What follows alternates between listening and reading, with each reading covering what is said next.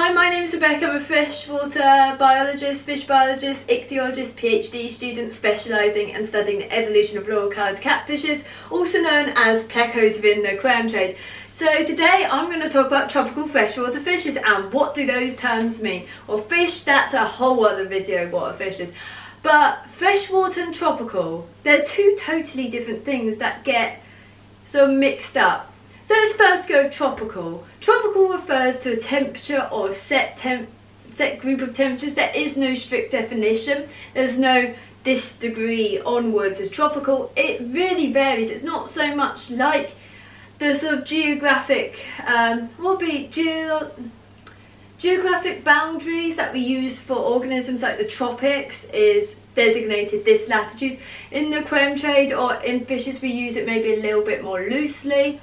Which means that, and even within the tropics of those boundaries though, there's a lot of variety in temperatures. You can't say this temperature means tropical. It's your own definition, and you have to understand other people's definitions vary as well. So I say tropical is 24 or above. Temperate, which is kind of the mixture, that's 18 to 24, and cold water is 18 and below. The issue is that there's fish that, it's a whole spectrum obviously. There's fishes that will exist in different aspects of that spectrum, so most of my fish require 28 degrees or above. And they're not going to want to go above that sort of 34, 35 really. They can do-ish, but they're not going to want to, which means that you can't really say tropical and assume everyone's going to know the same thing. Other aspects of fishes might actually cross over between the boundaries. Think of corridors like corridor stirbi, short term 25, 26 degrees. Long term maybe at that sort of 23, 24 seasonally. Other fish that might cross it, goldfish, channa, different species of channa to different extents. Most fish, these definitions are not, fishes don't follow his definitions, I guess is the best way to put it actually. So it's very difficult to actually draw those sort of categories. And so that's just basically what tropical is. It's referring to temperature. The only issue is that people use it to refer to salinity, which is kind of crazy because you don't go into the Arctic and it's suddenly fresh water. Or actually it'd be more like you don't go into the Caribbean and expecting no salt in the sea because that's the tropics, it's tropical temperatures.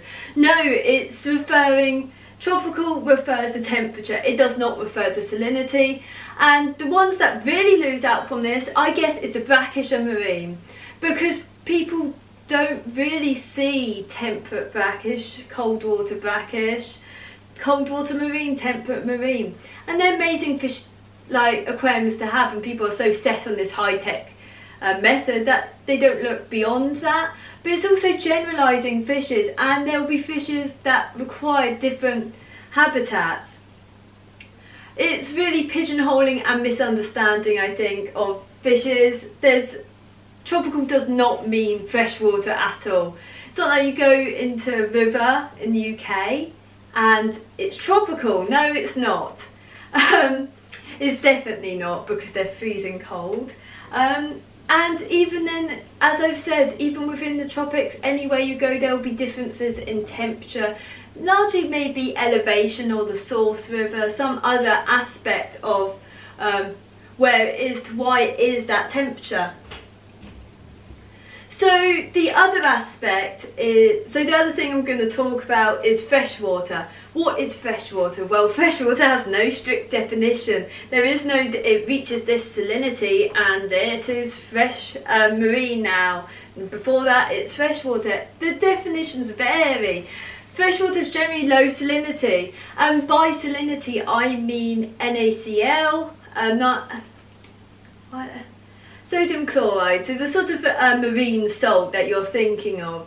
But bear in mind there's many different salts, and I'll go on to that in a bit. But freshwater is not one thing. Freshwater is a diverse set of many different habitats, ecosystems around the world. There's no one set freshwater, and that applies to whole entire continents as well. South America is not all soft water, it's not all low mineral content, it's not all tropical there, and that's the temperature thing, but people don't, it's not what, there's a whole set of different habitats. There's ones which are maybe more seasonal than others with a little bit more variation, and that includes into the mineral content. So there is no one set freshwater, and this kind of applies to the next point I'll be making in a bit, but the same goes for Africa, and this is probably one of the most commonly misunderstood because people say African cichlid and Synodontis for hard water. Firstly, Africa is not all the Rift Valley. The Rift Valley is a large area and it's very geologically interesting in a way, but it's still not the whole of Africa. There's West Africa and the Nile. Many Synodontis come from that region, such as you've got Synodontis shoutedeni, Synodontis Bichardi, Synodontis euruptus, all more from that more soft water, low mineral content areas, and even those are a bit more diverse than I even know because not really researched it. But then there are obviously Rift Valley individuals, and this is the same for cichlids. There's cichlids in the Rift Valley and there's cichlids outside of Rift Valley. It's not one set thing, and neither is the Rift Valley. The Rift Valley varies massively in pH, KH, GH, and actually there is measures for that, strangely. And also water hardness is probably just based on the whole geology of the area. But it's not just one thing, and freshwater is hugely diverse. A massive thing about freshwater is that, just to show how diverse it is, over 50% of fish are freshwater, and freshwater only occupies 0.3% of water, I think it is. So that's an awful lot of fish in a very not much space. The rest of those fishes are marine, I guess, or brackish. And people say, oh, there's not many species left to find in freshwater. There's a lot, a real lot. And then it's like, I don't know, there's always that bias, and I think freshwater does get generalised a lot. So the next point is, because I mentioned salinity, but what is salinity? Salinity is a little bit more complex because we're thinking, when we think about marine versus freshwater, we're thinking sodium chloride. But there's other salt. Salt is not just salt, it's not sodium chloride. There's different salts out there. So there's freshwater habitats that do have higher salinities, and the salinity will vary. So we've got like soda lakes. I think they're very high in carbonate salts, which means that they're maybe not really well, they're not really the freshwater people think about. And there is a lot of diversity in that, not just the soda lakes, because different salts make up aspects of maybe what fishes utilise and that mineral content. But this is maybe a whole other topic.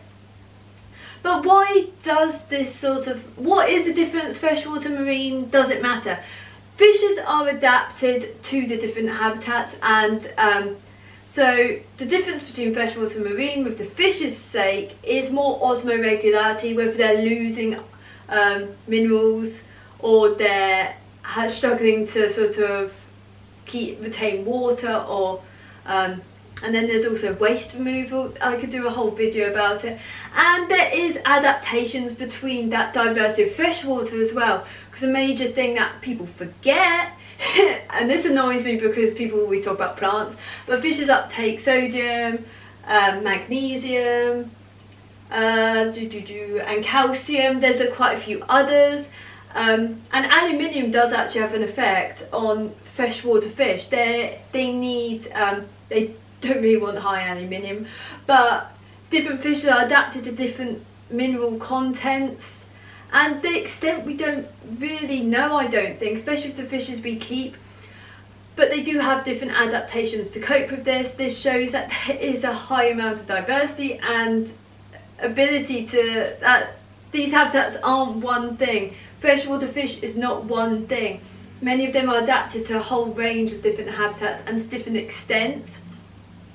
If we look at like neon tetra and Tyrophyllum, which is the angelfishes, they're adapted for low mineral content. They do it by either having a high affinity, so trying to get as much of that, I think it's sodium and potassium out of the water. And then I think it's angelfishes, they actually are about preventing it from escaping and retaining as much as they can. And then with hard water, you got particularly dealing with nitrogenous waste. Fishes, a lot of the ammonia comes out of the gills, so that's affected. But it just shows how complex it really is, and freshwater is not just one thing. And I'll kind of end it here. I might do a video about hard versus soft, because I think people are maybe a little bit more harsh on it than they need to, and maybe a little bit soft in some cases, because there's a little bit more to the science than one or the other, especially when it comes to different hardness measures. Anyway, thank you for watching. If you like my videos, please comment, like and subscribe. I do plan to do more when I can think of what to film. Anyway, thank you for watching. If you like my, yeah, I said that, and goodbye.